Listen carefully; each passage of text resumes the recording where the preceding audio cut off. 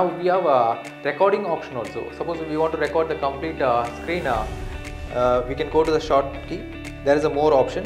In that there is a recording option. Just by clicking the recording, you can record the complete screen. 3, 2, 1, the recording starts. The recording will be having a timer there. So anytime we can pause and anytime we can stop this recording. Now the complete screen is getting recorded. Screen is getting recorded. You can note it down here. Now I want to stop it. I can just stop it. As soon as I stop, a video will be created. A video file is created. Now I can play back that video file. This is how the complete screen recording is done.